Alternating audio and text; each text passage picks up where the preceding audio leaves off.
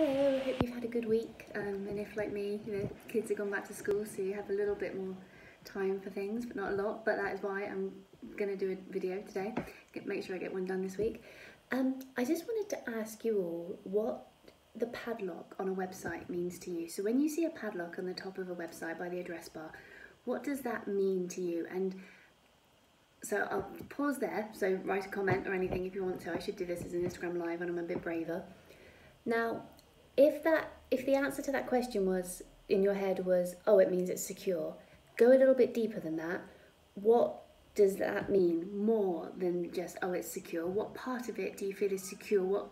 Insecure in what way?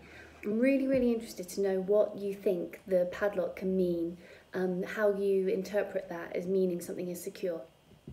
And then I just want to tell you quickly what that padlock actually means. So the padlock is usually, the padlock I'm talking about is the one that'll be up by the address bar, usually, up where you'd see the www bit.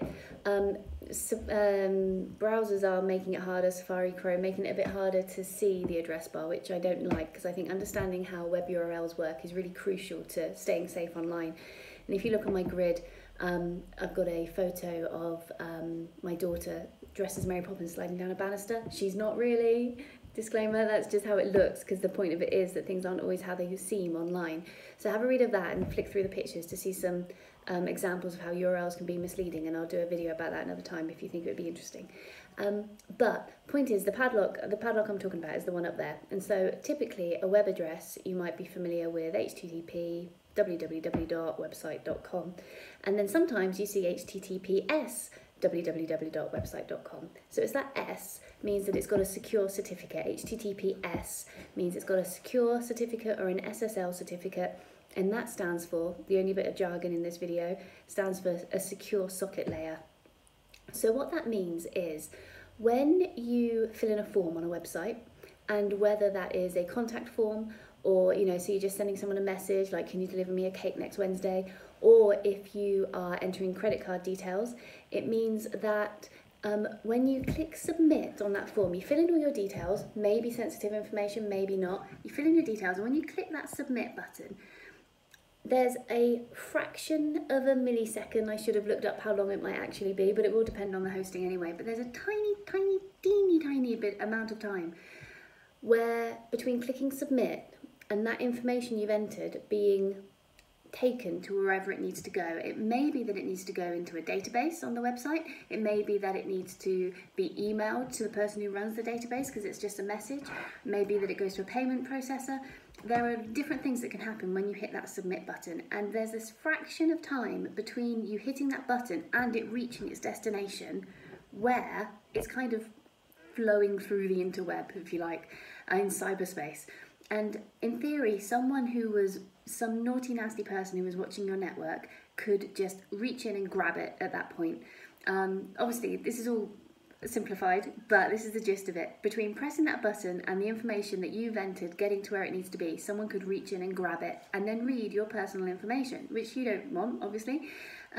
So when it's run over HTTPS, when that website has a secure certificate, if someone were to reach in and grab that information, when they looked at that information, it would be encrypted. So it would all just be gobbledygook, and they couldn't use it.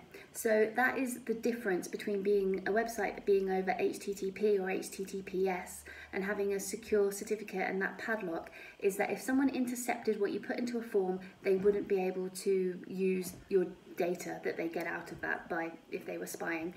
Now, one thing, I think people often think that it means their data will be stored securely. If you are entering data into a website that's got a padlock, it means it's stored securely.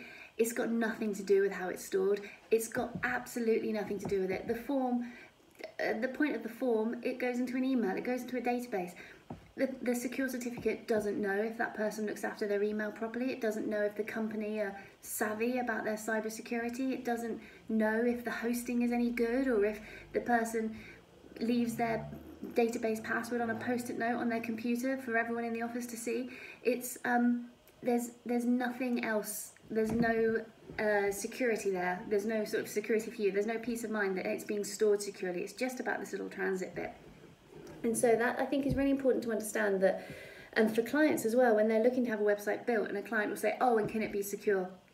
Yeah, but that isn't a box you can tick. That isn't like, there's no one single bubble we can put a website in to make sure it's always secure.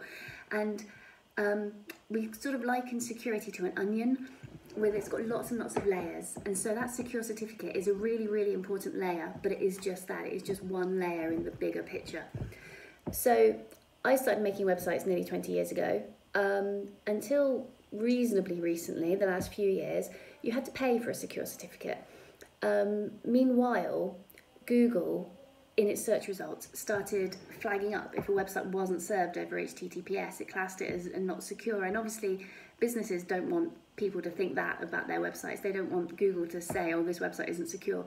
So at the same time, roughly the same time as Google saying everything's got to be served over HTTPS, an organisation called Let's Encrypt started making free SSL certificates, which is fantastic for the internet. It really opens up who could get one, because the secure certificate, there's some of them are 30 quid. They're easily sometimes a couple of £100 in the olden days, but they'd make your whole address bar go green. There were different levels of security.